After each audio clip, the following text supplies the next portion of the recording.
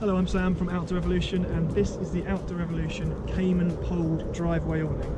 Fantastic awning, measuring 3 by 3 metres internally, and constructed simply from 2 fiberglass poles going over the top and 1 fiberglass pole for this frame cowl here. Constructed from 120 HDE polyester fabric, which is robust and lightweight. Very manageable to carry around with you. Lots of features inside, which I'll show you now. So inside we have panels that can be zipped back fully all the way around the awning. So in theory you could use this as a day shelter gazebo with lots of air flowing through. We have a window at the front and a window on the side, as well as a panel here that can be completely zipped back and taken out, and a bedroom annex inserted onto it. That's the Cayman poled annex. There's also toggle points for a bedroom pod inside the awning if you'd like to have people sleeping inside this. Nice ventilation here as well, to get good airflow through.